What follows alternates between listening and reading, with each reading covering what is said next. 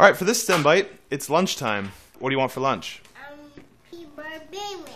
Peanut butter sandwich, sounds good. So our entire body is made up of organic molecules, and there's basically 4 types of organic molecules, and they can all be found in the refrigerator. You got your lipids. Did you get the meat already? No. You got your protein, and you got your carbohydrates. Lipids, carbs.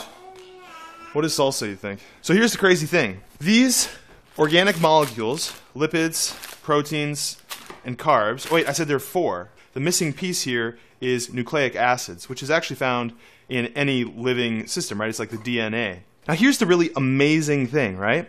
Is that when you were born, you started off like this, a tiny little baby. And you started eating these kinds of organic molecules. And they turn into, literally, your body. So that as you grow up, you get bigger and bigger. The shocking thing to me, though, is that the actual stuff of our bodies, the molecules that make up everything, came from, literally, the food we ate. You literally are what you eat. So choose wisely. Do you like lipids, carbohydrates, or proteins the best? Protein the best. You like proteins the best? Is that why you like the peanut butter? STEMbite.